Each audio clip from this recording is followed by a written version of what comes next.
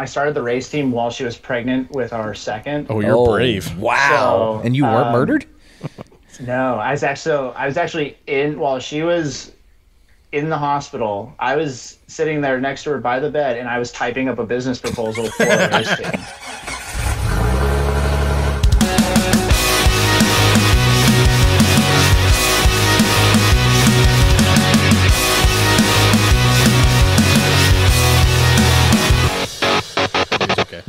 I'm used to it. No, I was going with the Tom Ways mustache. Okay. I feel like you're pulling off his look right now. Oh, thanks.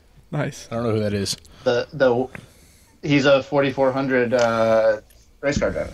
Oh. Okay. He drives the Icon. Okay. The Icon, the orange Icon. The one that's truck. not Paul Herschel, because Paul Herschel also drives an Icon truck. Rusty, there's a Paul friend Herschel. on the phone. Tom Yeah, Ways. the other one, yeah. Yeah, Tom Ways is the. He's been around for a minute. Nice. Tom Ways. He's been driving the same truck for a long time, but he sends it. So how'd you get into? Sorry, let's introduce ourselves. Welcome back to the Dirt Drive podcast. We're recording. Okay. Yeah, I'd start right away. I don't want my computer to die. You got the normal three of us. You got Tim's here. That's me. You got Trevor. Yep. And Tom. And we're joined by special guest via Facebook video chat this week, Daniel May-Applegate. Or was it just Daniel Applegate?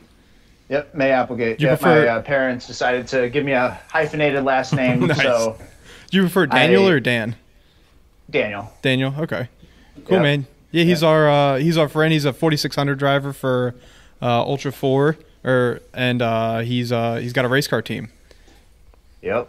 Cool. Gear Monkey Racing. So, Tell us a little about yourself and how you got into racing, man. oh man. So, I mean, I've always been into off-roading. So I grew up in Colorado. Started wheeling when I was like 15. Got my first Cherokee when I was not even 16 yet. Put a little 3-inch lift on it and open diffs. And me and my buddies we had a bunch of trails that we'd always go wheel on up in the Rocky Mountains there. And got hooked. You know, it was a safe place for us not to get into too much trouble, you know, but enough trouble to where we had to make some emergency phone calls here and there. So how many Cherokees? But, Because you've got 2 Cherokees now. How many Cherokees have you had in your lifetime? Let's see, I currently have 4 Cherokees. A connoisseur of the garbage. Two of them are parts cars. Okay. And then one of them is actually the second Cherokee I ever owned. Oh, nice. Let's see. When I got a red Cherokee, I got a 95 Cherokee, 96 Cherokee back in like 2000 and I don't know, 2004 ish, sometime way back then. And basically, I put a little 3-inch lift on it. I unfortunately got in a head-on collision in that one on a dirt road. Damn. Jeez. Not my fault. And everybody was okay. Good. I built this janky, I first time stick welding ever, and I built this like 2x4 like front bumper on it. Nice. And it took like all the impact, and it was this ugly thing that was like blocky and disgusting. But we had that, and then like probably 6 months after that, I got another Cherokee, red, and then decided that it needed to be upgraded. So we put a 6-inch full traction lift on it. Nice. And I had it on like the stock axles for a while, and then I was like, we need bigger axles. So I went 9-inch in the back, 44 up front. Great combination. That's what we got under Trevor's Comanche. Yep. Yep. So I did a lunchbox locker up front, a Detroit in the back, and 35-inch tires, and sent it. And that thing is, and I welded a cage into it. And I still got that. It's out in front of the shop right now. Do you do all your welding, or do you have someone who does the welding for you? So I do all my welding, but on the race car, we had a company build the cage for Okay. us. Yeah, that makes sense for the race car. Yeah. Because that also Yeah, so go through tech. And we could have, but it was just, so I'll get into it here in a little bit, but the timing, like there's no way that my team, we all could get together and do it over a long period of time. Yeah. So I had the red race car, and then when I decided that I wanted to start racing, I kept it on the DL with myself, and I talked to my wife about it, and she was like, well, if that's what you want to do, sure, you're crazy. Because I was living in New York City when I started the race team. Okay. So I lived in Manhattan. That's a wild place to start a race team, an off-road race team. Yeah, an off-road race team nonetheless. Yeah, so my wife and I went from North Dakota, we moved to Florida, and then I finished school in Florida, and then we moved to New York City. Okay. That's a big quite the change from North Dakota. Yep, the red Jeep got sent to Colorado, stayed at some buddies' places for a number of years. Just kind of, it was out there. I would make flights out there and try to go wheeling when we could, that sort of stuff. And then, so probably in like 2016, I started talking to my wife about wanting to start a race team. And she was like, how are you going to do it? You're in New York. Well, I was like, I got an idea. I was like, we're going to rent a JK from Hertz Rental. Oh. And I'm going to take it to a shop, and we're going to put a lift on it. We're going to throw a roll cage in it. We're going to make it happen overnight, and we're going to race it. And then we're going to take it all off and give it back to him. Was that for Ultra 4, or was that for just for Ultra 4? Yeah. So you wanted a rental 4600 car.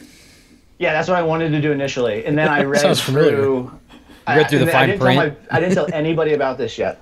I then I literally read every rental agreement on every rental company in existence. Mm-hmm. And they all said that I would be legally bound to pay them back, and I could face jail time. And I was maybe I shouldn't do this. Yeah. Details. So ultimately, then I wrote a business plan, business proposal. I pitched it to my buddies, and they were like, "You're an idiot. This will never work." And I was like, "Oh, but it will." They're like, "How is it going to work? You're in New York. We're in Colorado." I was like, "Just hear me out.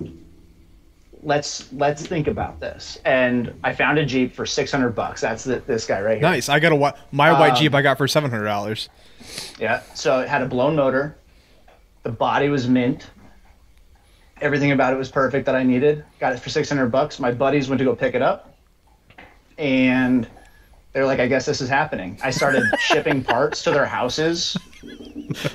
Parts were just piling up, and they're like, okay, we're doing this. And I gave them the job of stripping out the Jeep, taking all the internals out of it, getting it ready. I found a shop that was going to do the frame stiffeners, the roll cage. So all of that was working out over the course of 2017 with our plan to race 2018. Okay. And so over the course of a year, they had the Jeep. It was stagnant for a long time. I was building up parts. And then I came out 2 weeks before Hammers 2018. And the Jeep literally had a roll cage in it. Hell, actually, the roll cage wasn't even finished yet. It had half a roll cage in it. Wow. Half the frame stiffeners welded in, half the boat sliders. And I was like, this needed to be done. And they were like, well, the shop that we worked with, unfortunately, they were dragging a little bit on getting it done. So ultimately, we basically put the whole thing together in 14 days before Hammers. Damn. Did you do it on the lake bed? No, well, we did a lot on the lake bed. We actually, so we put it all together. I took the front axle out of the red Cherokee that I had. Yep, the 44. That went into the race car. Yep, so that went into the race car. And we threw a 4 9-inch in the back. Completely, the front was trussed. The back was not trussed. But no, I think we ended up trussing it. 513 gears, ARB locker in the front, full spool in the back. Okay. And the truck wasn't even running properly when we got to the lakeside. We were dealing with distributor issue. I blew the front locker wasn't engaging. 2018 KOH, we ultimately started the race. That was our goal, is just to get to the start line. And and that's kind of how the team started. And the truck has been through stages and stages of repair and upgrading, and now we look back on it. So we raced the entire 2018 series and the 2019 series and just kept falling on bad new car luck. Yeah. And now if we started with this car back in 2018, we would have dominated. Oh, yeah. You know, we smiled an entire like 9-inch rear end. The Smiled? front axle. Oh yeah, smiled it. Fucking bent it ear to ear. Jesus it was Christ. It was banana. Yeah, pretty hardcore on it. The front truss of we thought the Dana 44 that I built back in years ago was going to suffice. Ripped the entire top of the truss off. Jesus Christ. We blew that motor in the first year. We went through numbers of bump stops, bends in the frame. Like we ripped off like the entire front end, like because the stock class is limited for bump stops. Yep. And so only up until like 2 years ago were we allowed to put in hydraulic bumps. Ooh. Huh. So we were on poly bumps for the first 2 years. Just beating the piss out of yourself. Beating the piss out of the truck. Oh, yeah. So the entire front, so like where the normal bumps are in the Cherokee. Yeah, inside those the spring like coil, metal yeah. tubes, like even if you're reinforcing them, it bends up into the sheet metal because they're unibody. Yeah. So it just wreaks havoc. So I ended up creating these things, like stealing out that whole section, and then we were breaking tops of shock mounts off. Like we broke everything. So now we have a trail gear 9-inch housing with like a nodular third member, like cryoed stuff. Like we're real race car parts. 513s, full race car parts now. We have a new Atlas race case. The front axle is the only downfall, and that's actually one of the reasons why we ultimately didn't compete this year. It was among other reasons, timing, and like my work ended up, a project jumped in my lap that I had to take, and because now I'm in Georgia, my team is still in Colorado, so just life kind of hit. Are you the only one in Georgia and you're in the cars with you the whole time? Yep. Damn. But for the first 2 years, it jumped around from Colorado to Texas, back to Colorado to, when I got to Georgia, we got it back out here. So it's gone through its paces. Do you do any other Ultra 4 races other than Hammers? Because I know there's a few in PA this year, there's one in PA. I think there's one down south, like Tennessee. southeast. Yeah. Yep, AOP Off-Road Park, amazing people there, and I'm pretty sure there's a race there in August, which we actually might try to do this year. It's just like we're in kind of a transition stage, and I'm sure you guys talked about the last time for your episode number 36, a little bit just like with the new Broncos. Yeah. Yep. The 4600 class is changing. Yeah. And not necessarily it's not a bad thing. We need a shitbox class. That's what you were saying. And I mean, this truck right here can still put up pretty good numbers. There's some Cherokees that are still holding their own within the class. Yeah, I think Poor Boy Racing, they've got a two-door Cherokee. McNair's, they finished this year, but they did pretty good right off the bat. Yeah, they finished like 5th or 6th this year. And we've always, like on King of the Hammers, that race, we always trade places back and forth with the McNair's pretty regularly. They're a good group of guys. And then the Atterberries, they came in with their new Bronco this year. Nope. I think that the 4600, the older cars still have a place, but they have to be bulletproof. Yeah, there should be like a 46 Legends class almost for the. You have to drive the piss out of them. Yeah. Well, that's my biggest argument this year with the Broncos is like, I feel like portals are such a cheat code for 4600, but I mean, I also get it because you're not exactly stock either if you're running Atlas and fabricated 9-inch housings and things, but yeah, I just like portals specifically really I don't know. It just doesn't seem like that fits in an everyman challenge. The portals with the clearance of IFS and all that shit. Yeah, it really takes it to a different level. Yeah, I mean, it definitely does. But I mean, I could put portals on this thing if I wanted. You could, yeah, sure, yeah. No, I get. So I just think that takes the everyman part of it out, right? Because it's not like they're cheap. You can get. I can go buy a 9-inch for a couple $100 and basically build your Jeep easily, right? Those parts are available. Yeah. I don't have to special order anything. It won't be a trail fabricated housing, and it won't. Yeah. Sure, but you could go get junkyard parts. Yeah. Yeah. Well, I think with the portals, I don't have an issue with them personally. I see what you're saying, but it's not so much for the everyman.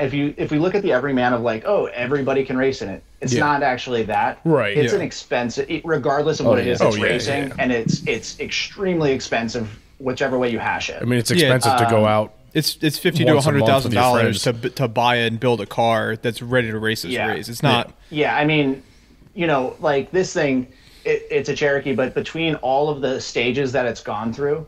Yeah. Easily $60,000. Yeah, $70,000, and between all the stages, between all the shit that's broken, between the 3 motors that's been put through it. What are you talking about? You babied that thing. Like, yeah. I mean, you've seen the pictures.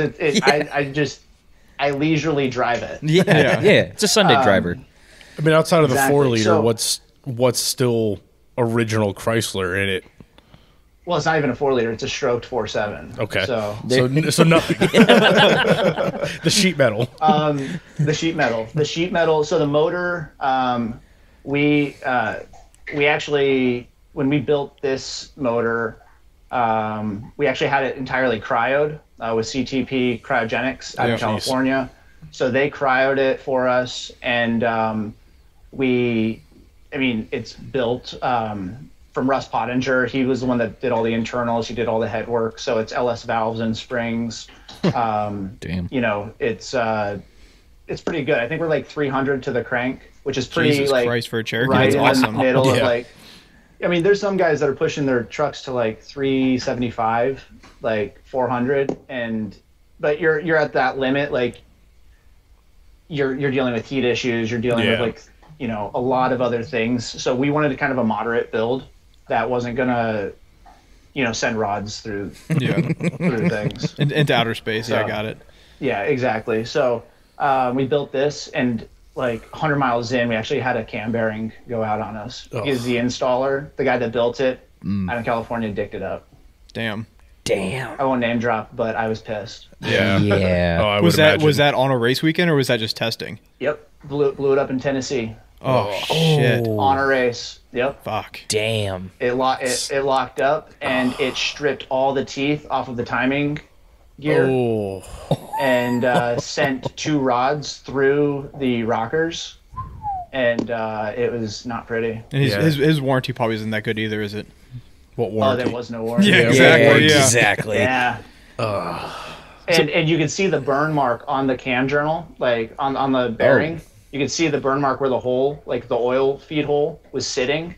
Wow. So you knew that it wasn't lined up properly. Shit. Yeah. That's a killer. But we got it fixed. We built it back up. We changed all of the shit that we needed to change, and now the motor's like been running perfect. Yeah. So how long have you been? Oh, go ahead. I was gonna say, but to go back to your question, the things that are stock on it, the block, the head's been worked on, the sheet metal. We have a AX15 manual transmission in there. It's only been slightly rebuilt, and that's literally like we looked at it and said, okay, it looks fine. So why'd you go with a manual on a race car instead of an automatic? Strength. I really like the manuals. Like my red Cherokee's a manual. That's what I've driven. I'm comfortable with it. And you don't deal with the overheating issues. Yeah. You don't deal with the extra garbage that an auto brings. So I like it. And with the off-roading, like, if you've ever driven a manual off-road, you know that you find that balance between like the clutch and the gear, and you can kind of play with that a little bit more. Yeah, that's wild though, because you don't see a lot of manual race cars. Yeah. So that's pretty unique. No. Yeah, I've always liked it. So we've talked about switching over to an auto, but it's like, what's the point? Yeah. To get stick with what we know. Would it have to be a factory auto? So it would have to be the AW4. Yep, have to be an AW4. We'd probably put I think Baja Design or some or who is it? Baja. Somebody makes like a better shifter for the probably the Rad Design. Yeah, I've got one in mind. Designs. Yeah, it works great. I love it. My Rad Design shifter is amazing. Which it shifts just like a manual, but it's just no clutch. Yeah. So okay. So I really enjoy it. If you ever thought about going, I would highly suggest Rad Designs. Yeah, that's kind of what we would end up doing. But those races are long. They're tedious on shit. The heating issues. I know a lot of guys have had issues with them, like overheating. Yeah. And you have to find creative ways to dissipate heat in these things without breaking the rules within the context. And those Cherokees love heat. My Cherokee loves to get hot. Yeah, this one will never overheat again. Oh, I don't think mine will either. Knock on wood, but it's got 3 electric fans venting through the hood everywhere. It does good now. We're running an aluminum radiator up front and a full size heater core. And I put that in quotes. I know that the audience can't see these quotes. But it's a full size heater core off the heater core lines that goes up, and it's behind the driver and passenger seat. Okay. And so it's not a radiator, but it acts like one a little bit, but it's not. Yes, I'm going to repreface. It is not a radiator. for the rules officials listening, it's a heater core. It's a heater core. It's the back seat. It is a heater core. It's February in the desert, so it's cold as fuck. You need it. You need a heater core in there. Got it. Exactly. It keeps the back seat nice and warm. Yeah. But so I mean, you just find out all these things, racing, and even though we've been racing for a number of years now, it's like we finally have a machine that we can go, and then the Broncos show up, and we're like, well, maybe we should look at building something different. Yeah. No, keep the XJs. Nudge, nudge, hint, hint. Yeah. Shit boxes for life, man. We're right now we're working with a company, Bronkbusters. Yeah. Okay. We know Bronkbusters. I'm actually wearing their Let's Go Bronco shirt under my hood. Oh no, hey. I was wearing it earlier. Tyler will be happy. I forgot I changed. So, yeah.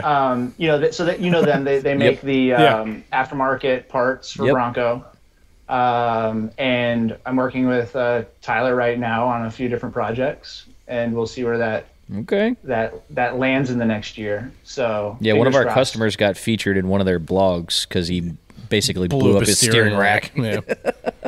I mean, what Bronkbuster is doing is great. He's building some amazing products, and able to help the guys that are getting into the Broncos and wanting to wheel them, giving them without having to break the bank. Some options to fix their shit before they break it. Yeah. I know 74 Weld just came out with a whole new steering rack for those things, which it'll be curious. I'm curious to see as they start fixing the weak spots, what other weak spots come up in these Broncos. Well, fixing the weak spots and see how strong they get, because I mean they're already not a bad off-roader. Sure. So fixing the weak links is going to make it a really capable car. Yeah, I think there's more than just the steering issues with them. But it's the first generation. They'll go worked out over time. Yeah. It's interesting to see where they go. Yeah. And you got to remember, every time you strengthen one area, it weakens another. Something else. Yeah. Well, that's why I think the steering racks got discovered so quick, is everybody had the tie rod braces, and everybody put the tie rod braces on, and then all that stress went straight into the end caps of the racks and pop. Yeah. We won't even talk about the parts that just blow up on their own. Yeah. Oh yeah. Yeah. We've got a bunch of customers that have come through the shop, and tie rod braces, lift kits, 37s on factory suspension, doing the JKS high clearance kit, all that stuff. It's crazy what they can do from the factory.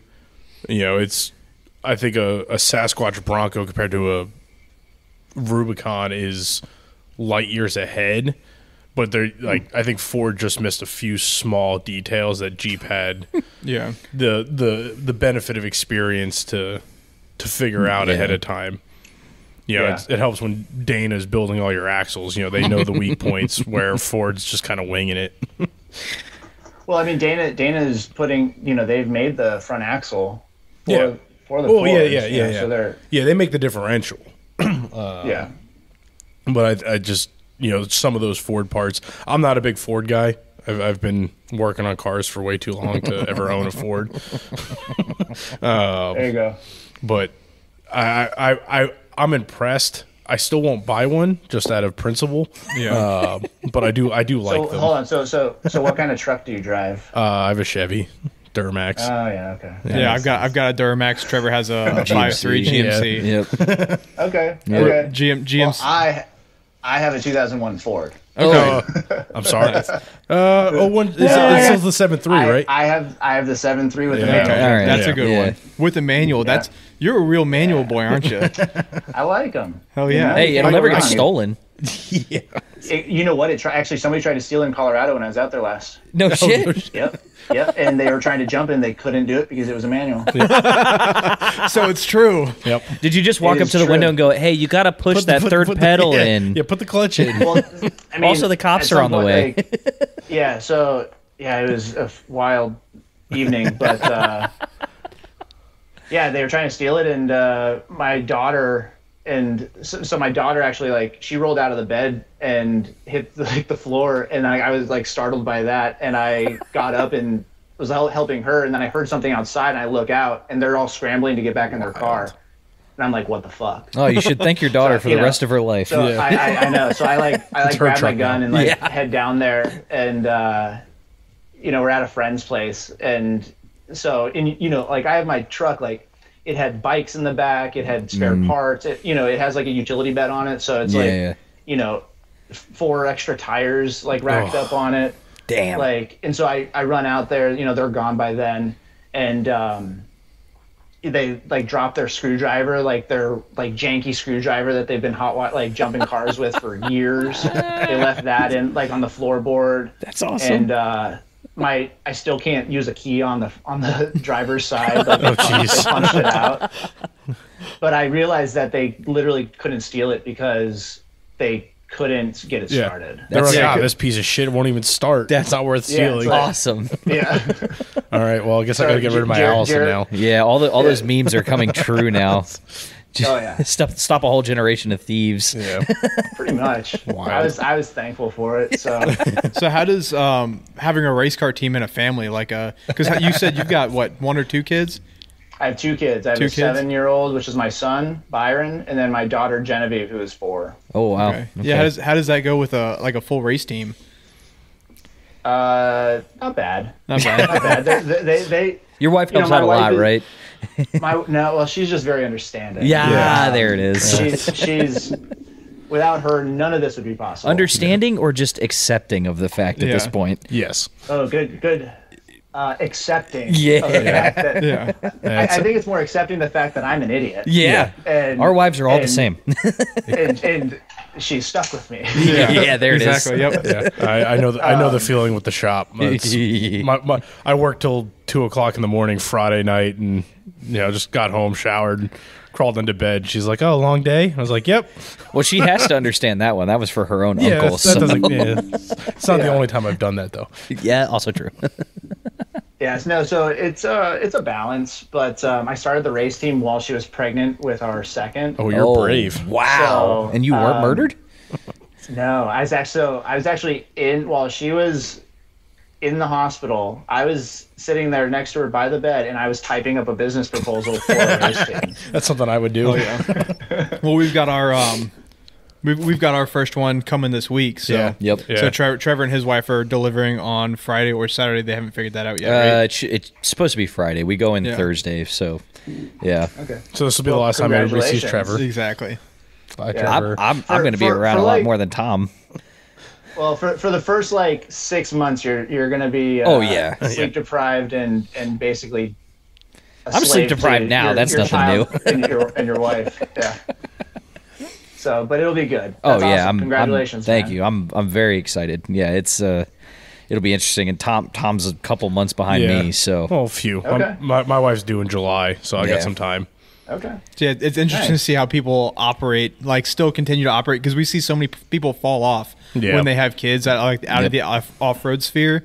So it's interesting to see people still operate. And I'm hoping that these guys still. Yeah, we'll be fine. I don't really have a choice. I mean, my life kind of revolves around off-roading these days. I see your third child in the background there on the chair. Oh, yeah, that's Bruce. Yeah. Hi, Bruce. Bruce.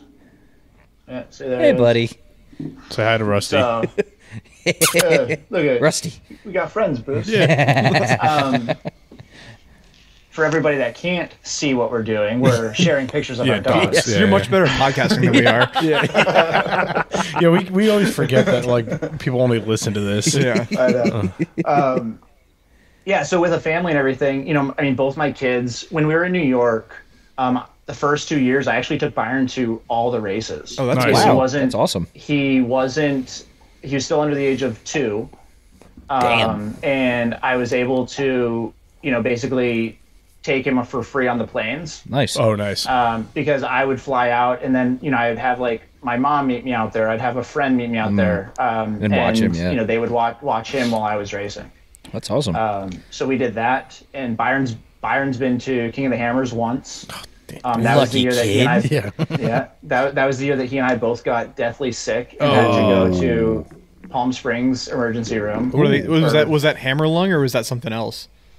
Oh, it was upper respiratory garbage. Yeah. It was not good. It was miserable. So does he already know how to drive at this point? Yeah.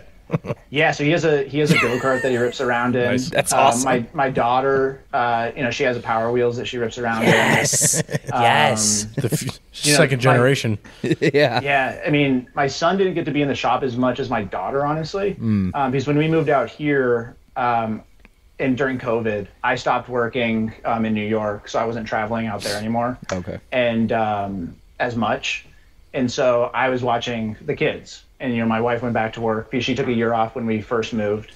So we kind of swapped places. So I was in the shop just working on the car all the time. Mm-hmm. Yeah. And with my daughter. So there's, we had like a mattress that I'd pull out for her. She'd sleep in the bathroom. Nice. It's like, just You mean a made it full happen. safety crib that she had no way of getting out of? Oh, no, she had definitely a way to get out. And definitely dangerous situations everywhere. As any true mechanic father would do. Yeah.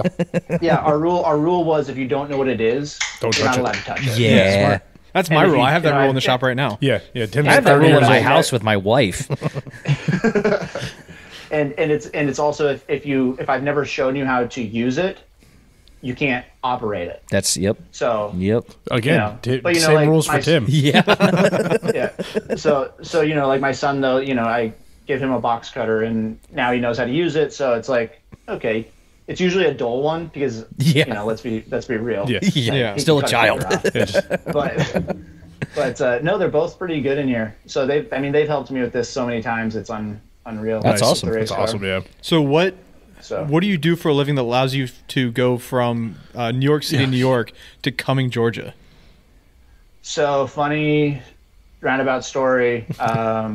In New York, I did set design for photo shoots. Oh, okay.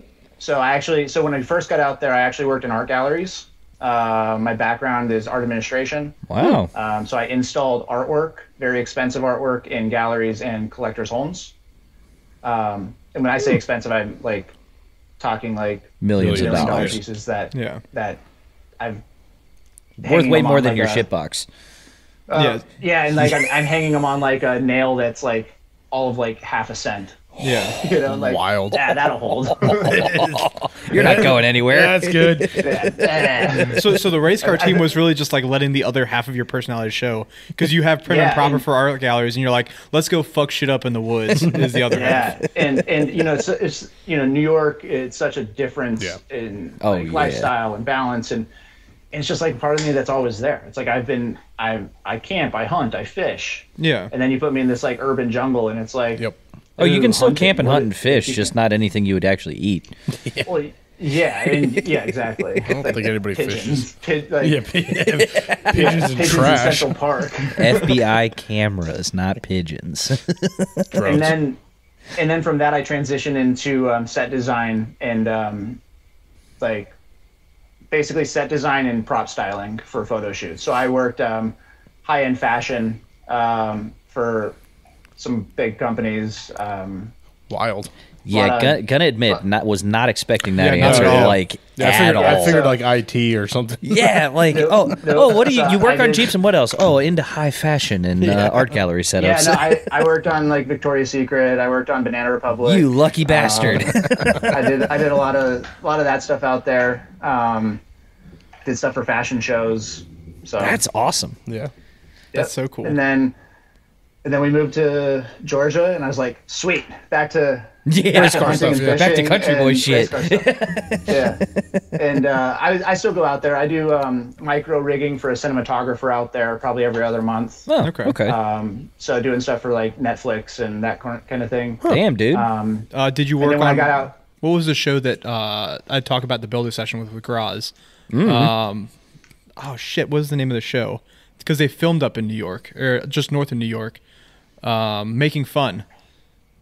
Did you work on Making Fun at all? So I work. So the stuff that I do, the cinematographer that I work with, Chris Webb at FX Works. I do like micro rigging. So for products and like I do like little robots basically that like turn products in like around in circles, or like you have to rig this ring just right so that the probe lens can like come in and like look at it, and it spins in front of the camera and then it like moves out. So it's a lot of like stuff for before the film starts, like the lead ups to a lot of films. It's like all that credit line stuff that you see that are really like really beautiful movements and artistic like styles of things. Very detail oriented stuff.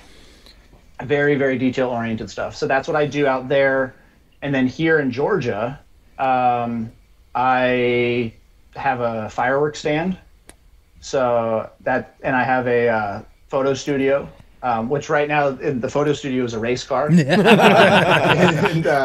a dog. Yep. So I do, and a dog. So I do product photography, and then I do some creative directing as well with a photographer out here. So nice. I just kind of do a little bit of all of it. Anything that my biggest thing was like, I don't ever want to do anything that I hate, because I've done that in the past, or the people.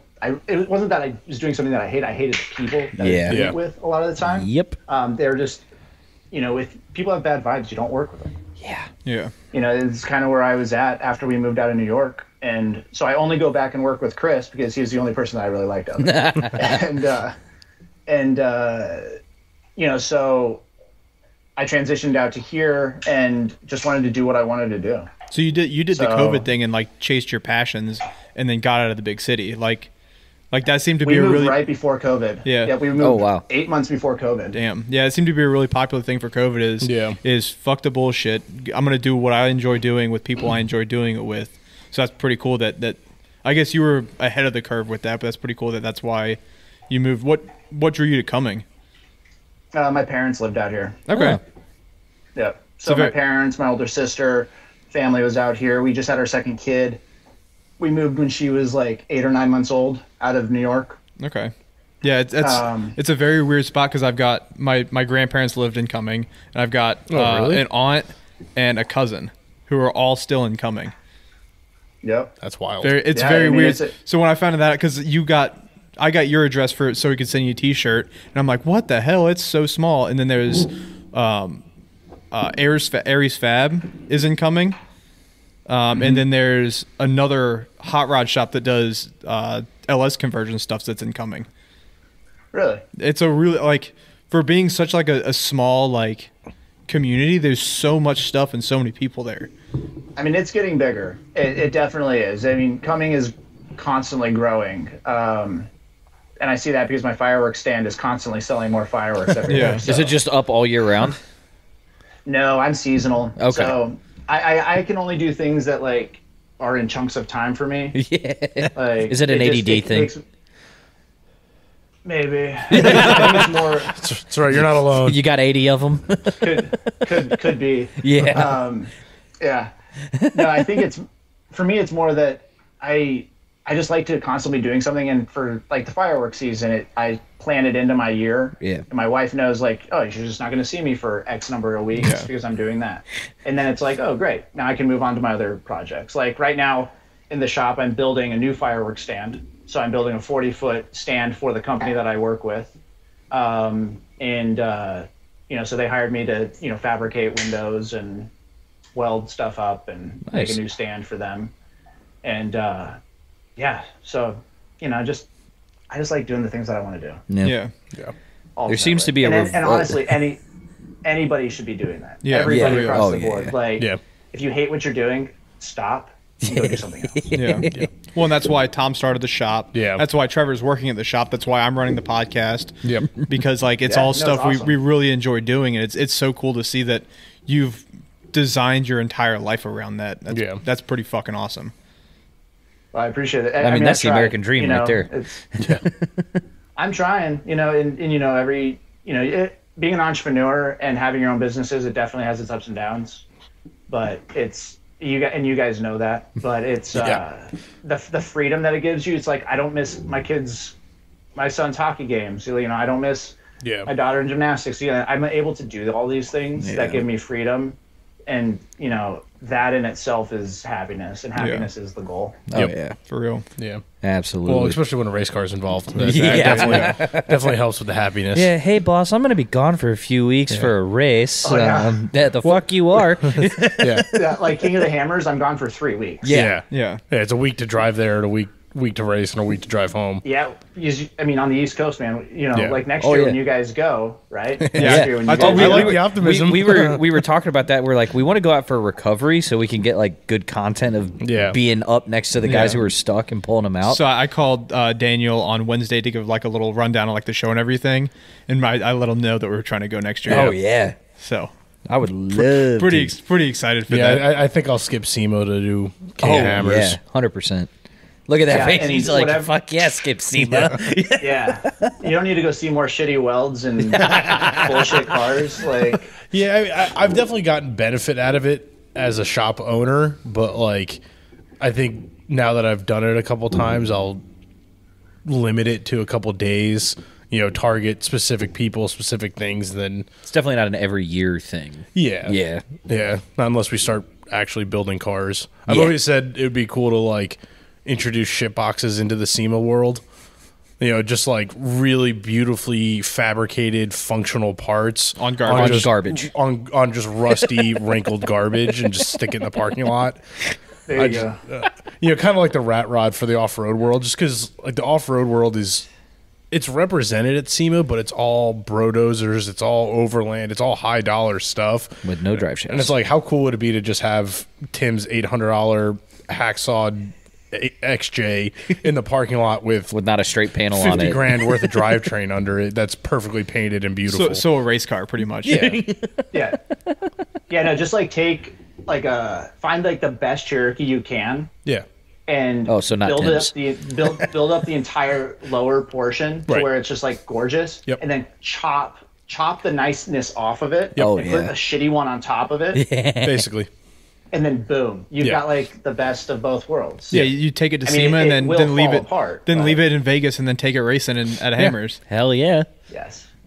Absolutely. Yeah, and then $5,000 later, you're still broke. Well,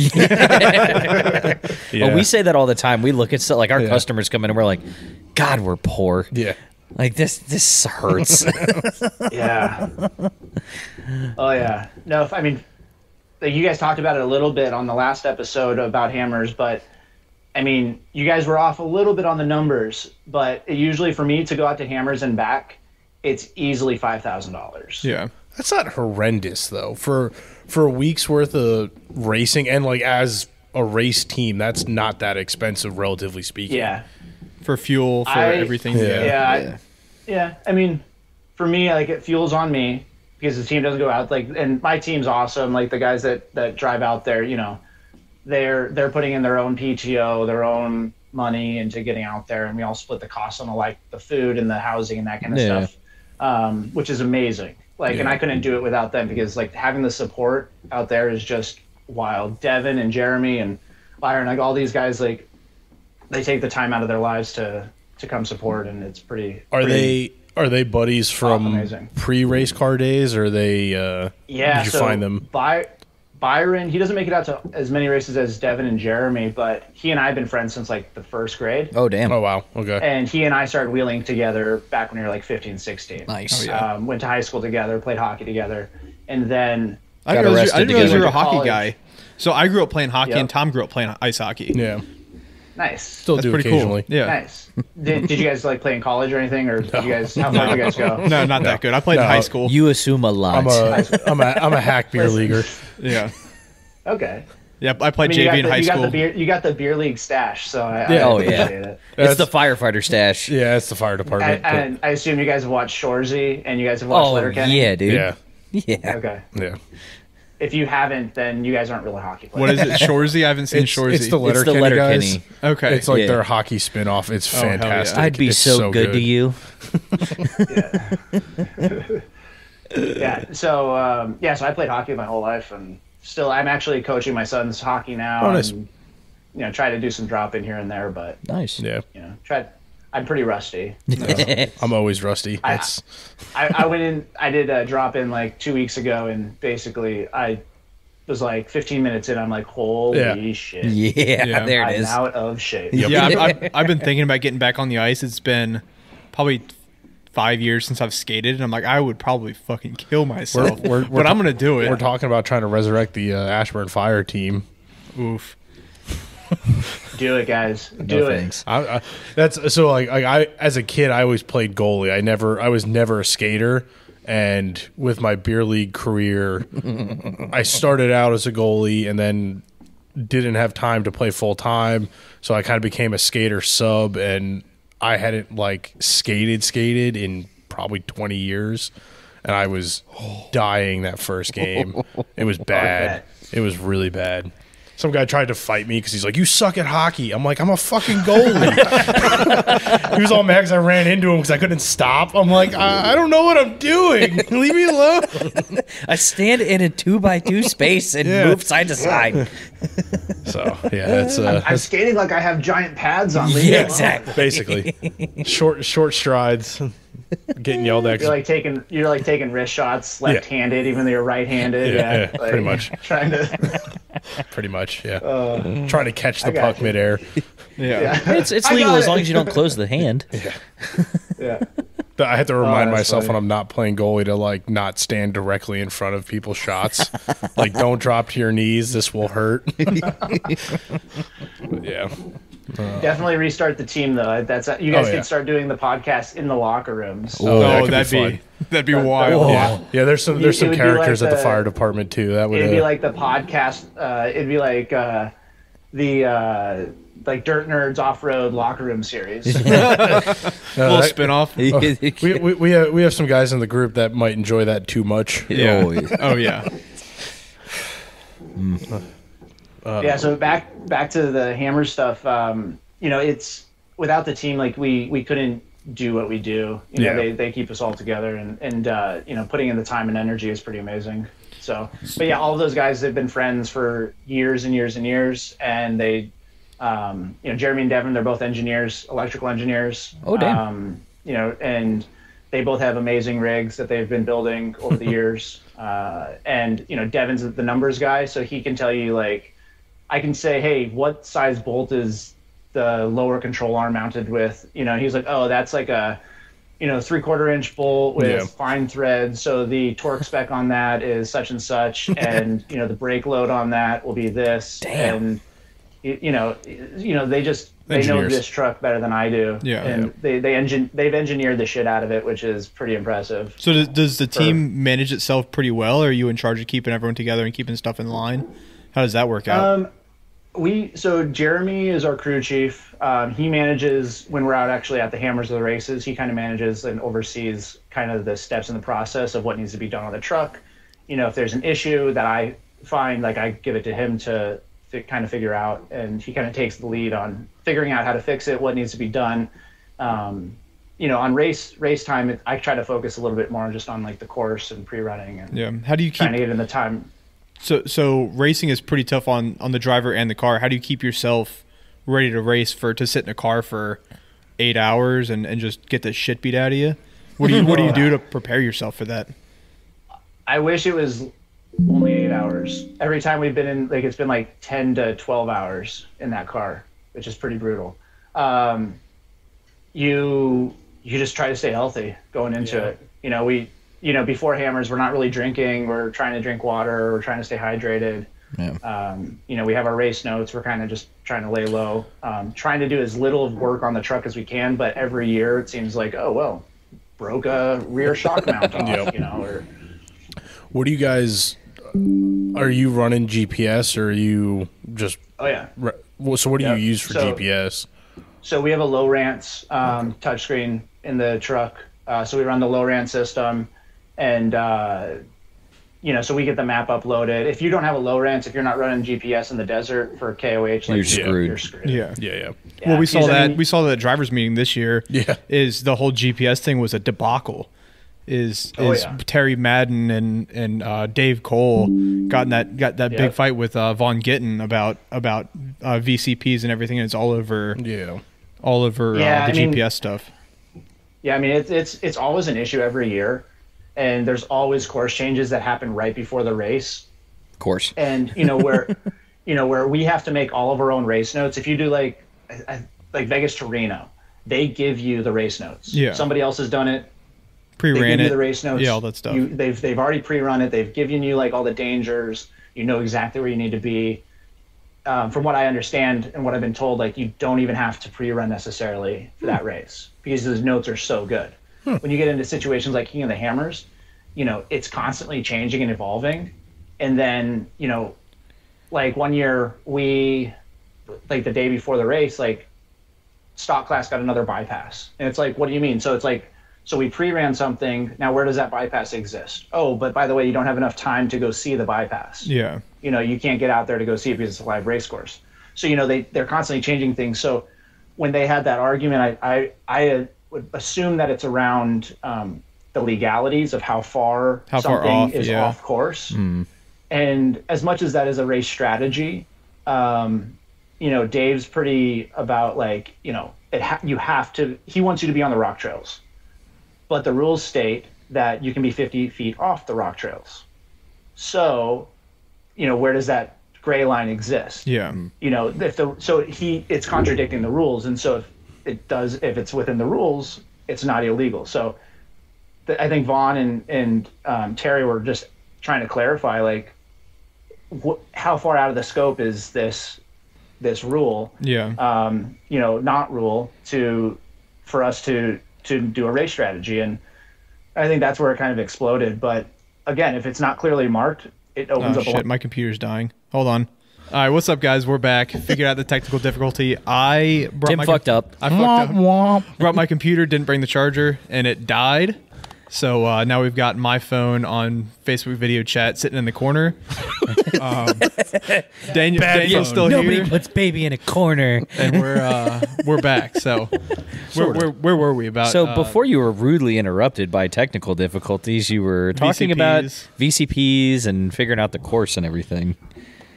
Yeah, so I think basically just, it was a whole thing that every year we battle with, and it was just them trying to figure out, like, exactly what they could get away with, which is part of racing, honestly. Oh yeah, if you ain't cheating, you ain't trying. It was definitely hard from an outsider's perspective, like watching the YouTube video of it, because you couldn't really hear the questions they were asking. You could make out just a little bit of it, but all you could really tell was Dave was getting pissed, and then it just blew up.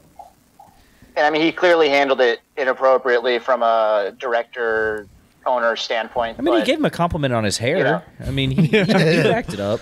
Yeah. I think when you make personal attacks, you're just you're not going to win that battle. You're bad. You're doing bad business. Yeah. I was very curious to get a different perspective on that, like the fan perspective. I don't know. Maybe I'm weird about it, but like, I don't love how commercialized some of the off-road and racing stuff is getting. I like that there's that much attention on it. I think some people are abusing and jumping on a bandwagon. I'm not saying necessarily Vaughn specifically or any of those guys, but there are definite, I don't know, safety concerns, I'll call it, of like people just kind of jumping on the bandwagon like, oh, I can do that. And they've got the budget because of social media and YouTube and all this other stuff. And they're just going out there. And it's like, you know, are you competing to compete? Like I'm a competitive person, right? Like if I'm going to do it, I want to put the effort in to actually win, or are you just doing it for likes and views? Yeah, you doing it for the cloud, or are you doing it because you actually want to race? And I could see how some of that mentality is probably frustrating to the guys who started it. You know, Dave Cole, who's put the effort in and made the race what it is. And it's like, now you get all these wannabes kind of coming out. And, you know, I'm not against new people joining the sport. It's just, are you joining it because you actually want to be in the sport and race and try and win? Or are you just there to show up and say you did it kind of thing? Yeah. Yeah. And I think that was kind of, I agree with you on that. I think I like all the publicity that's coming out on it, because that's the only way that people like myself can get partners and sponsors, and 100%. like the social media aspect. Like, you know, I've pushed it further than a lot have in this class, because that was the only way that I could get visibility for the partners that I have. Yeah. You know, because the 4600 class hasn't been getting eyes on it until recently with Bronco. Yep. You know, coming into this thing, and they still only televise the first 3 cars, which happen to be all Broncos. Yeah. You know, so there's still like this kind of battle with that. Yeah. But I think this year was interesting, though, with their qualifying, is how they ran the qualifying course, you know, up Chocolate Thunder, back and around the loop. It separated like the 100% people that are just coming into this and like, oh, I can do this because I have the budget, I have the money. Well, no. This is serious shit. Oh, yeah. And hammers, you don't even see half the rock trails. They're not even accessible to people to come watch you. They are no joke. Shit, like you pull up to it and you're like, I'm going to go through that on 35s. Yeah. What the fuck? Yeah. I mean, we're like, we wheel a lot together, and like we've done some gnarly stuff, and pretty much the whole Hammers week, we sit around the computer or the TV at the shop, all of us going, Jesus Christ, how are they going to do that on 35s? Yeah. Like I can't imagine taking my rig through it, and I've got 35s. Like I got stuck on rocks a third of the size of this shit on Chocolate Thunder 2 weeks ago. Like it's I want to do it, but I also, like I said, you know, I want to at least have a real shot at finishing. Yeah. Maybe not necessarily winning, but at least finishing. And like, I know what, you know, that takes fabricated 9-inches Atlases. It takes that $50,000, $60,000, $70,000 I've build. raced KOH 5 times and haven't finished yet. Yeah. Yeah. And, and you've got the rig that, that I want to at least start with. Yeah. So, but I mean, we've gotten close. I mean, I've DNF'd in the top 9 every year. So like first year, I think we like DNF'd in 6th position on the like 6th furthest. I'm not going to say we placed 6th. We were at 6th position, the 6th furthest. We got national points for being 6th furthest on the trail. So I think we've done like 6th, 9th, 7th. I think 5th was their closest. Is that getting timed out or is that breakdowns? Depends on the year. Last year your break seemed pretty brutal. You lost all 5 wheel studs on an axle. Oh, didn't you? That wasn't last year. That was the year before. Okay, so that was 20. Way to mess it up, Tim. No, 2021. That was a brutal year. We actually finished 9th furthest out of like 27 cars. Damn. I say finished. I shouldn't say finished. We DNF'd 9th furthest on the trail. Right. And then last year we just ran out of time.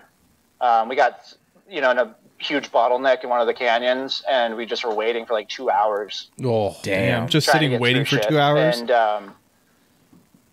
and people aren't getting out of the way. They're not moving their trucks. It's aggravating. And, so we ended up getting through, got up Chocolate Thunder, late at night, and got another, I think we're 30 miles from the finish.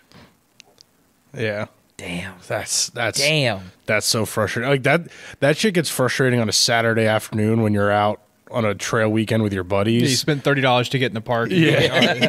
I can only imagine $5,000 to get into King of the Hammers, and you're just like, move your shit. Yeah. Well, I imagine everyone comes together. I'd like to think that everyone in race cars comes together to get shit out of the way to keep the course moving. Is that how that works on the trails, or is it everyone? Not all the time. Yeah. Not all the time. That's sometimes you get the one guy that thinks he knows everything, and he doesn't. Everybody touches. He's halfway done fixing his shit, because he started working on it when nobody was there. And then 2 hours later, he's still trying to fix it, and he doesn't want to move it now. And you're like, can we just winch you over? Like, can we just move you just a little bit? There's no way to get around him. Yeah. But it's like, if you had just moved your shit before you started, Yeah. This would be a problem. We could have easily gotten past you. Yeah. Well, it's not 4,400, so people aren't driving over each other in the 46 class.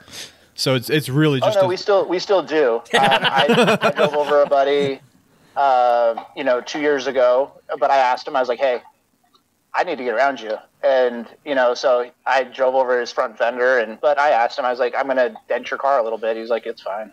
I mean, I feel like when you're out in rocks that big, like it's either somebody else or the course that's doing your vehicle in. Like there's no way around it. Motivation to not. Yeah, I mean, you ask. your shit. The courtesy is to ask for permission. Yeah, you don't intentionally try to break somebody else's shit. Yeah. But knowing like, hey, they knew that we were trying to get through, and they were like, Daniel, just keep going, man. Like, we're really stuck. We're really broken.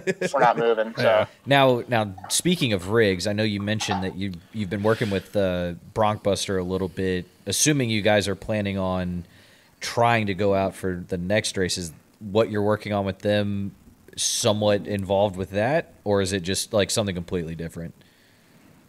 As far as just are you what like kind of rig are we? Not I'm like, obviously if you can't say, you can't say. Just more like, is what you're working on with them related to King of the Hammers, or is it just like kind of something like offhand, like you just kind of are partnering together? A little bit of both. Working with them with some marketing material and some showcase stuff, and maybe some King of the Hammers things will come from it. Yeah. So are they expanding their scope, or are you? Are they going to Cherokees? Are you going? Yeah. Are you? Yeah. Which way? Which way is the needle going? We're gonna make a hybrid Bronco Cherokee. Oh, one of those EcoBoost XJs. Yeah, exactly. I can't speak for them specifically on what they're doing with Bronkbuster, but we are working together to play with what we can potentially do in the change Nice. Okay. All right. That'll be wild to watch come to fruition. Yep. And so it'll change our race program a lot, but we'll still have all of our partners that we work with. For the majority, we'll still most likely be on board. And So if that doesn't come through, do you have anything planned for the Cherokee for this upcoming race season or next race season? Yeah. Yep. So, obviously we're always playing, balancing everything out, but Dana 60 or a high 9 up front is kind of our next transition. That'll be like the final stage of this truck. Yeah. The Dana 44, as much as it was a contender early on in racing, it's not anymore. Yeah. We need 35 spline outers. We break the 19 splines regularly on 35s, and so 35 spline outers and inners and big boy stuff is kind of what we need now. Would you just keep upgrading the XJ, or would you build something else to jump to like 45s? That's the other thing that's kind of playing in our scope is we're looking at, I'd like to build like a 4800 class truck. Okay, a little Legends class. Yeah. Yep. Nice. Yeah, I feel like if I ever got into like the buggy world, the Legends seems like the most so cool, achievable and most fun. Like the whole single shock, it's still trailing arm. Well, and we have the contacts to build a Legends car. Sure. Do you know Legacy Off-Road Racing, George Schooley? Yeah, he lives about local-ish, 15, 20 minutes from here. Yeah. Nice. Miller Motorsports is Miller about an Motorsports. hour north of us. Yep. So, yeah, a lot more East Coast representation than I think people remember. So, But yeah, I had a guy reach out to me on Instagram. I can't remember his tag because my phone's over there. But he's like, "You guys are cool because you guys are East Coast and you guys are actually talking about Ultra 4. Like, there's nobody on the East Coast that gives a shit." I'm like, "Dude, we're everywhere. Represent." There's people all over, up and down the East Coast, Central, that care about this stuff. You just got to find them. It's a small community." Yep. 100%. Yeah, and actually that's why we're still going to probably race like Tennessee this year. We're going to still see what we can do. As long as we get the new axle put in to this truck, we'll probably race those. And, this truck isn't retiring it, just yet. We're just still kind of seeing what's happening with Gear Monkey Racing and the development of it. You know, as any race team will say, like, you're always trying to figure out how to develop it further and bigger and better. How do you get more marketing dollars? How do you, appease everybody or, make your partners happy for the ROI that they're looking for. So, it's always a challenge. It's always a battle. Yeah, are you guys potentially looking at trying to do like multiple vehicles for racing? At some point. Yeah, at some point. The only problem is that, for the Everyman Challenge, they're racing the 46, the 45, the 4800 classes all together. Yeah. So the only way that we could do that is if, we had a 4400 class truck or a UTV. If you guys move away from if you move away from the Cherokee and you want a Virginia-based team, I got a Lee Spring YJ with a blown up motor that may work as a 4500 car. There you go. Just needs about $50,000 worth of safety parts equipment and safety equipment. Yeah. Do you buy our Safety t-shirts, third. people, so we can do fun things. Do you find yourself kind of living a double life? Because I feel like a lot of the people that race these races, especially like Ultra 4 races, people don't realize that there's that second part of the life where they're also like a quote unquote professional race car driver. Does that surprise people in your life? Yeah. Like, what do you do on the weekends? I race an XJ through the desert. What? Got a race team. I'm a professional race car driver. People ask me like, "Oh, what do you do?" And I just like blanket, like, I'm an entrepreneur. I do a bunch of different things. Like, "Oh, cool," but like what? I'm like, I race off-road trucs. Depends on what state I'm in. What do you mean? And I'm like, and then I have to show them like a video or an Instagram, and they're like, "Oh my god." And it's usually at like my wife's like, we were at her holiday dinner party. She's a OBGYN, a nurse manager, and I'm not around all these like nurses and doctors and stuff and their husbands. They're all very basic, but and here I am like sitting there like, "Oh, what do you do?" I'm like, "Oh, well, this week I'm a race car driver." Next week I'm on photo shoots. And then the week after that, I'm selling fireworks. They're like, "Oh, I can't relate with any of that." I'm like, "Okay, See you later." Good talk. Yeah. Someone just sits there and goes, "Oh, so you're a bum." yeah, pretty much. So what do you do again? I have no idea. Exactly. I have fun for a living. Yeah, whatever I want. I blow things up. I race to. race trucks. That's just a fun day at work. Yep. Yeah, it has to be. Yeah. Agreed.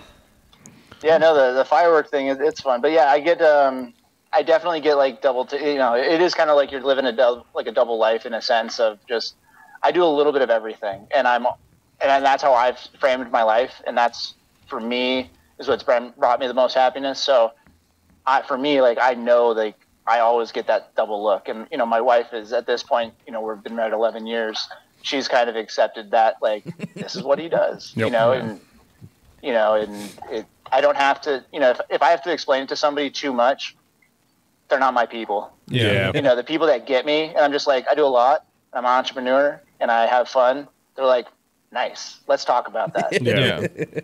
No. Otherwise it's people that are like stuck in their 9 to 5 and they.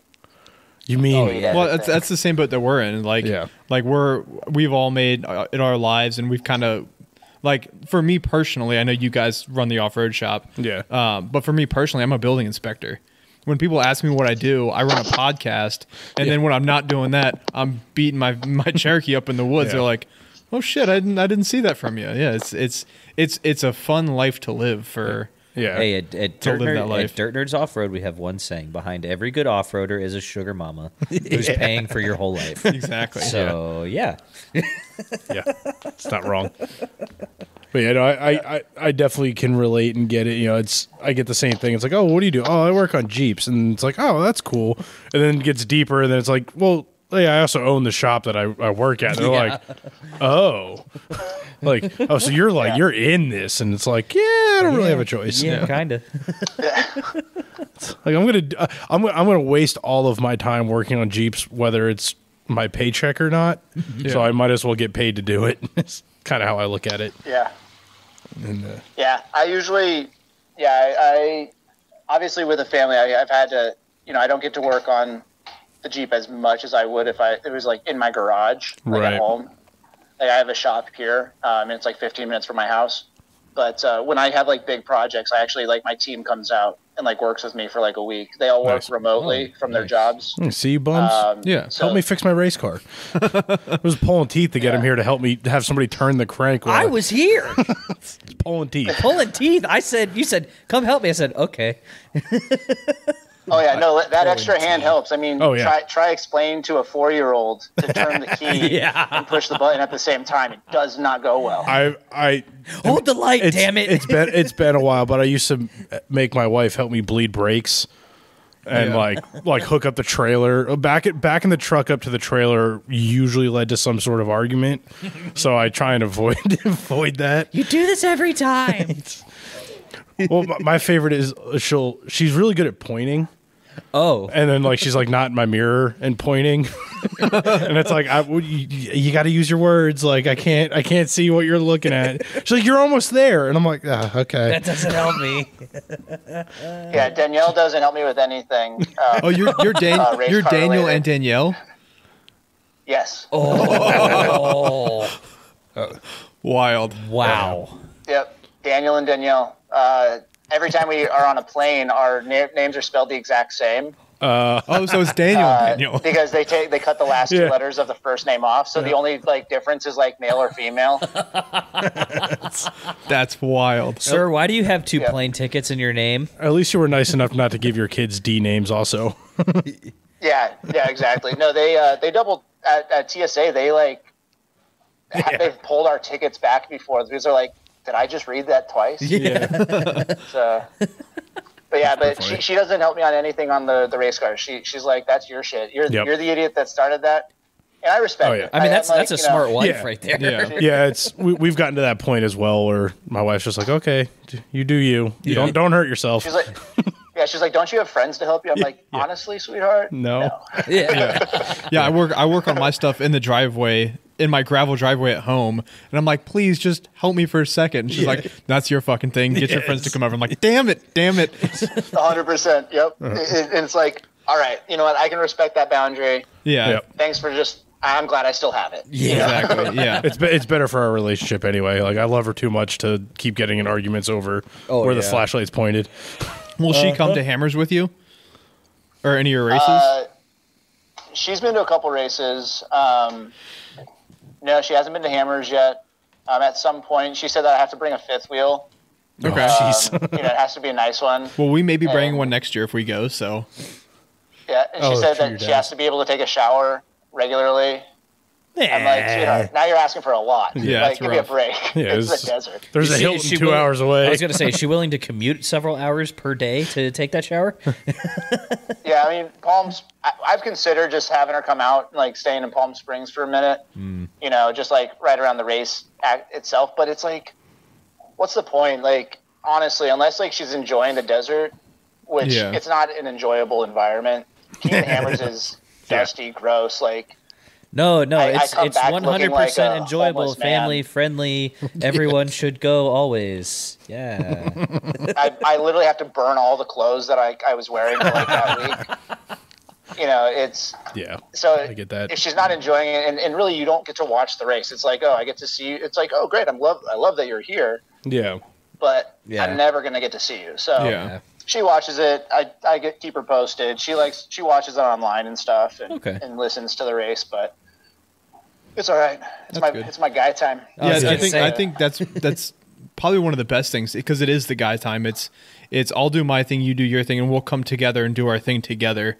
And that's really, I think that's really important for at least my relationship. Yeah. Well, somehow we've managed to convince all of our wives that we should be allowed to do all these things together. Yeah. And not have individual guy timed. Yeah. And somehow they're just like, just don't die.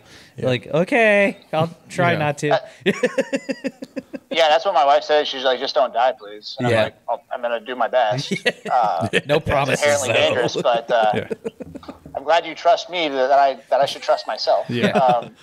I'm going to rely on other people to make sure I don't die because we're going to do some dumb shit. My personal rule is no more than 3 pieces. If I come home in 3 pieces or less, we're good. Yeah. That's pretty brutal. That's a pretty. That's.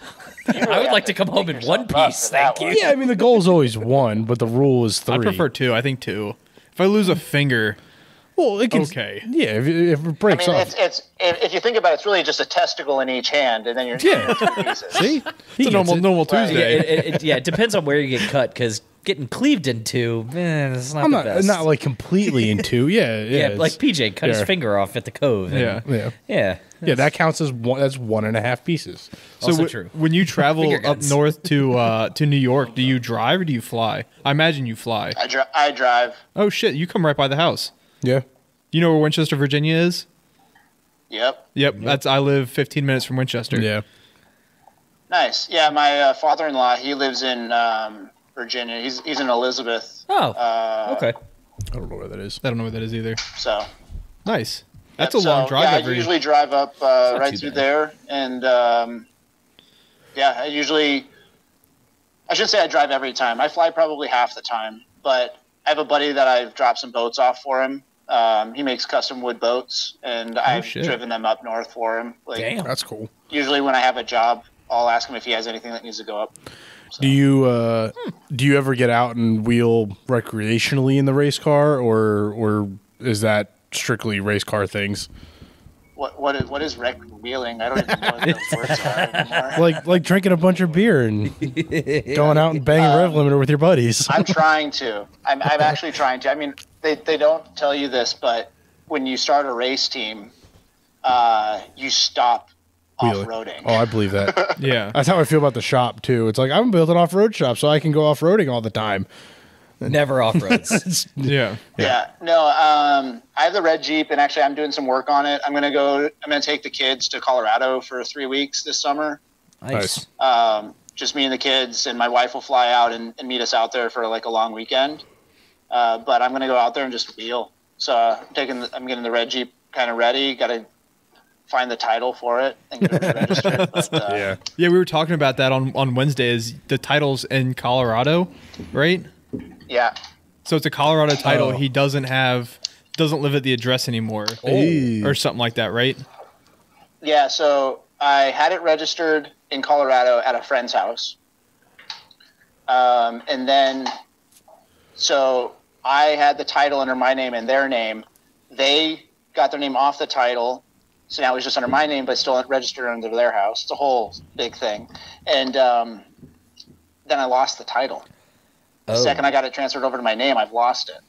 So now I have to send information to Colorado that the title's under my name because I have the Jeep now, and I have to figure it out. So to get it registered. But in the meantime, I got that thing registered. And everybody that's not watching, I'm pointing to the white Cherokee behind me. The race car. The race car. It's registered, and it has blinkers. Whoa. That's more than my car has. That's more than my Cherokee. I don't even think so my YJ fancy. doesn't have headlights. It's got one. Yeah, so I keep the registration. I keep the registration and the insurance in a Ziploc bag under the co-driver's seat. Does it have to be registered for 4,600?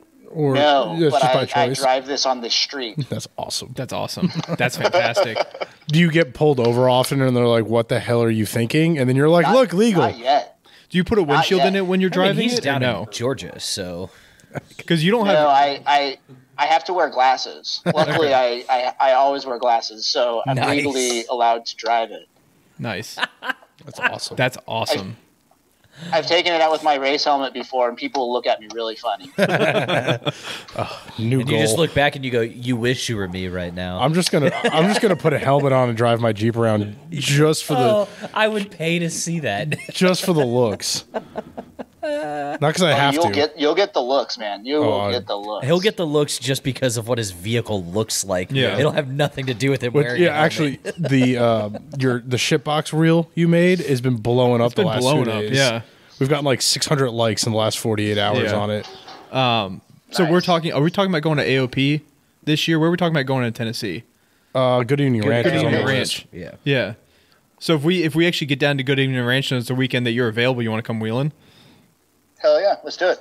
I guess I got to fix my Jeep now. Yeah, you got to fix your fucking Jeep. Because I'm on the fence right now of just leave the Jeep the way it is and build it over the next year. When are you guys trying to make it down here?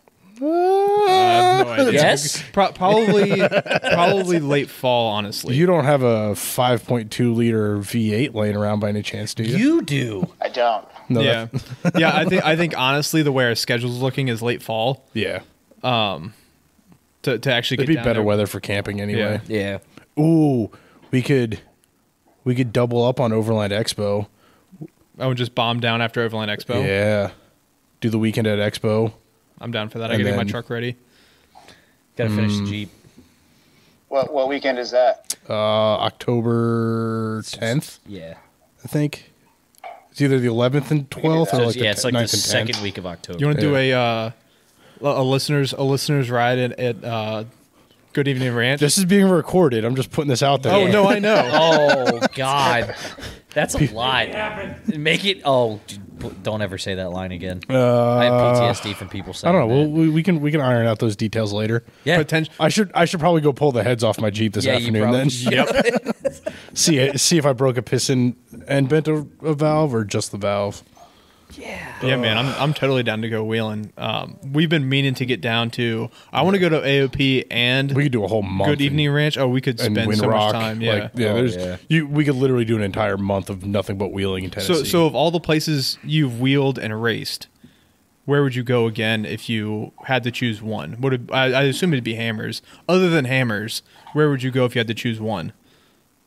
If I had to choose one, like One place to go just back to and wheel. go, Yeah. to go again, or like that's the only place I'm ever allowed to wheel. Just to again? go again. Like if every place you've gone other than Johnson Valley, where would you go? I was That's on the racing series, or that's Just like in general. wheeling in general. I mean, I always go back to Colorado. You can't go wrong with going out there. But our kind of stomping ground out there would be like Buena Vista, like Chinaman's Gulch out there. Okay. Great trail, great space, beautiful out there. Moab's always a winner too. Did you ever like wheel the Grand Junction area much out in like western Colorado? Not so much, a little bit, but not heavily. Okay. That's We were more closer to like Denver, like Buena Vista area. Those areas, and then so we would do those because they're a lot closer. right. And then the team, they always do like a trip out to Moab like once a year. Yep. Nice. Yeah, I used to live. I worked at a car museum like west of Grand Junction in Colorado, and I kicked myself for not like wheeling the area more. And like now, knowing what I know now, like I was literally living in some phenomenal rock crawling, and I never even attempted to do it. Some of the best wheeling in the country. Yeah. All my What trails are out there? I'm trying to think. so like the Grand Mesa area, they're all like BLM land roads. Yeah. Like I'm trying to remember the names of them, but there's Is just an Independence Trail out there? I believe that's one of them. The big one that was by me was like 28 Road or something like that. Okay. That I'm.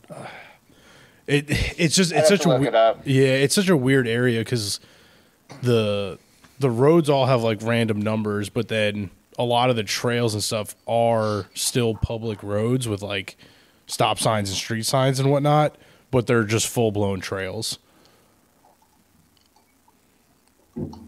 Yeah, I'm looking it up really quick.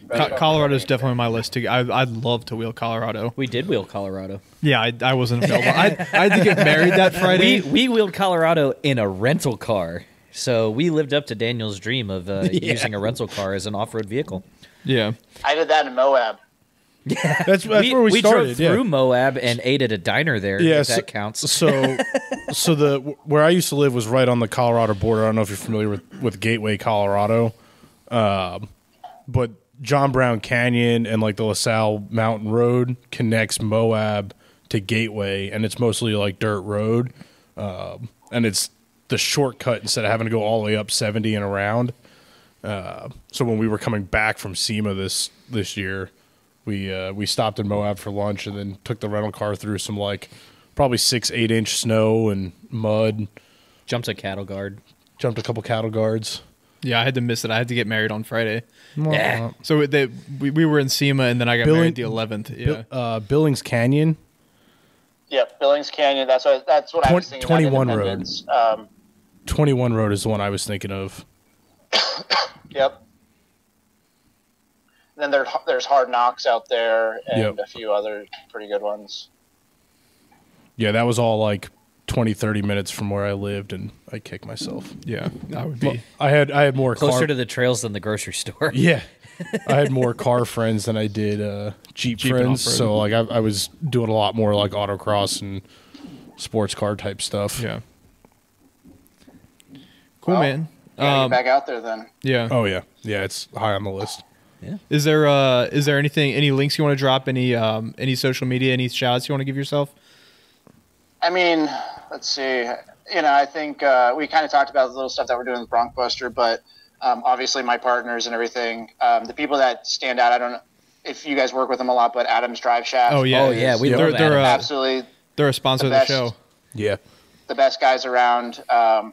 They've never not just helped us out and hooked us up like last minute, with different things. Yeah, shout out to one year Steven. at the Hammers, we just put the new motor in, and our drive shaft was too long or too short because we had switched to the third member. Okay. And they overnighted one basically to us in California. Yeah, when we were out in Vegas, we stopped by the shop and they were awesome. Tom dropped off my broken drive his shaft. broken drive shaft. We hung out. We had a drink. We chilled there for like an hour and just hung out. Yeah, I mean they're just great people all around. I work with Bulldog Winch. Our bumpers are Filthy Addiction Off-Road. Shocks are Radflow Shocks. Yukon Gear and Axle help us out tremendously. Vision Wheels, Cav Fab, 4x4. We actually run a Alcan spring. A lot of the guys use Deaver, but we run an Alcan spring out of Colorado. For your great guys. And then our tires are Moto Race tire.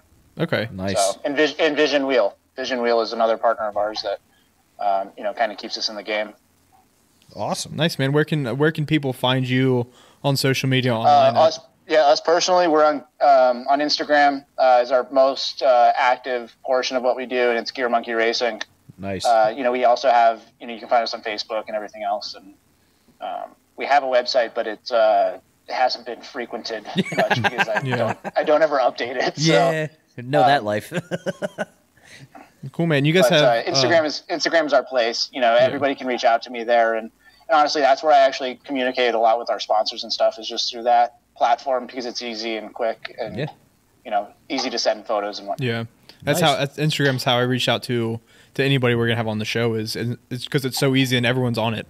Like it's not Facebook is kind of dying. Facebook is more personal, but Instagram's where it's at. Yeah, Facebook's personal and business. Like actual business stuff.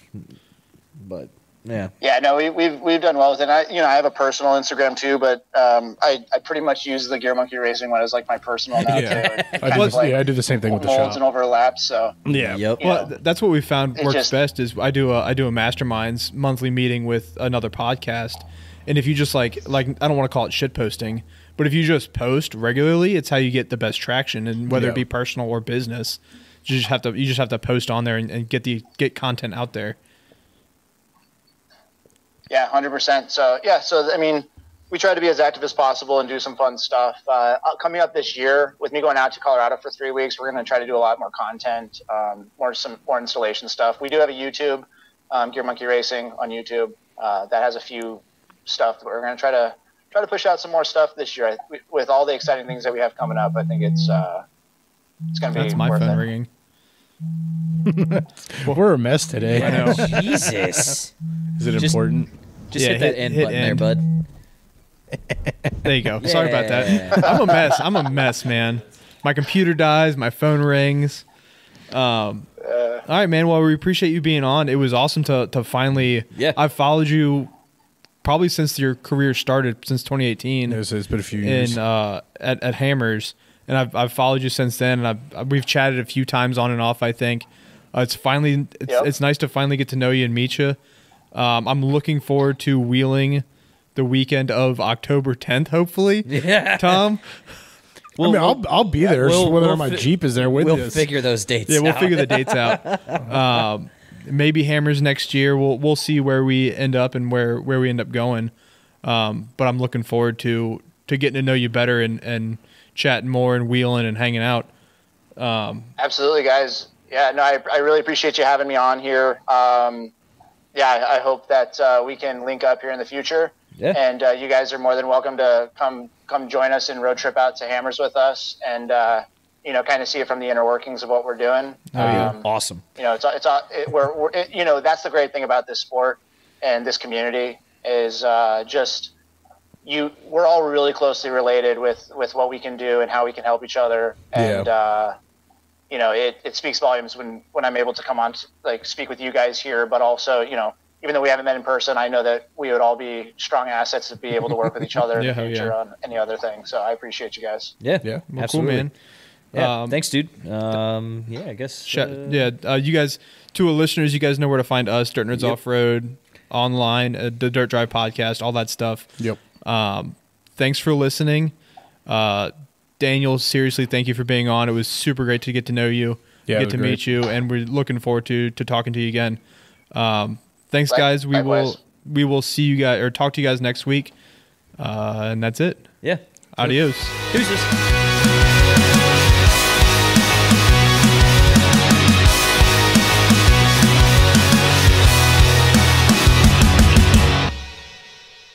Are you enjoying this podcast? Do you want more ridiculousness from the Dirt Nerds? Check out DirtNerdsOffroad.com. It'll link to all of our social media as well as our YouTube page, and you can pick up some sweet merch to help support the podcast and other adventures.